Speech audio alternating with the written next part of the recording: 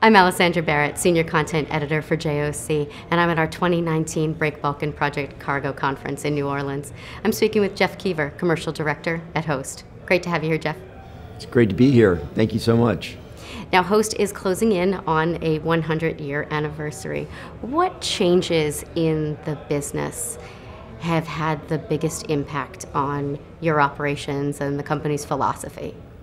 Well, I certainly don't go that far back. I have been around a while, but we're pretty excited as we look back at the history of the organization from a family-run business that started in Newport News, Virginia in 1923, and their fourth generation is still currently involved with the company.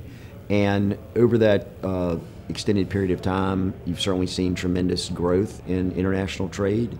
With that certainly came the larger vessels that are calling at ports, deeper water, greater improvements in technology that have really changed the industry so much that where before it was really a labor-intensive industry, and it's become so much more of a capital-intensive industry with the investment on the infrastructure to support those larger ships and the new methods of automation that have come into play, certainly on the container side. But Host is traditionally focused on breakbulk and bulk commodities, and while their ships have certainly gotten bigger, there's significant automation there. I mean, while I don't remember it, I've heard stories of labor in the holds of ships many years ago in Virginia. There were coal trimmers. They literally would trim the coal in the ship, and so that has all been automated and much more efficient. So I would say those are some of the key components. What are your thoughts on adding efficiency to the supply chain? What are the areas that hold the most potential, sort of bang for your buck? Well, the supply chain has a key focus for so many people around the globe today, and you can take a look at the container industry as it has transformed to much more automation.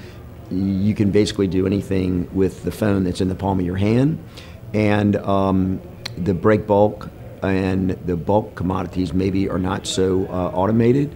Many of those operations involve multiple facets of transportation that touches the cargo in some form or fashion. And and certainly Host is taking a look at providing the full solutions to our customers in hopes that we can shrink the supply chain and improve the efficiency. By doing value-added services at our facilities, eliminating that extra step that often happens at a port where it has to be trucked or moved multiple times. Anytime, as you know, that the cargo is touched, it's an additional expense associated with that. So reducing that and trying to bring that segment of the industry into a more efficient operation leads to significant savings and therefore a smaller supply chain. In October, the company acquired Avondale Shipping in Louisiana. Can you tell me a little bit about the strategy behind that?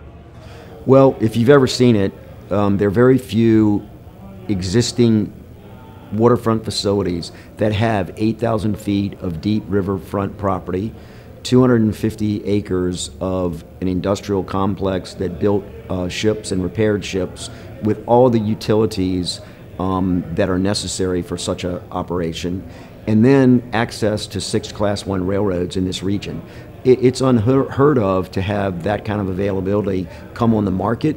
And so based on our effort to try to improve the overall supply chain and efficiency of the industry, we feel like it made a lot of sense to acquire this property to ensure that the docks are rehabbed to provide for the cargo operations that we want to attract there, along with connecting to those Class 1 railroads and capitalizing on the 250 acres for attracting businesses that will provide those value-added services, such as manufacturing or improvements to other aspects of it.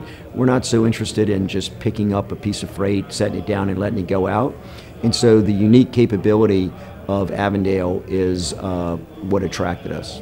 What do you have planned for the year ahead?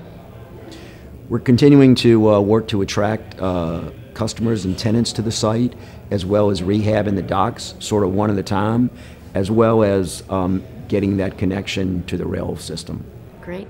It's lovely speaking with you. Thanks, Jeff. Thank you.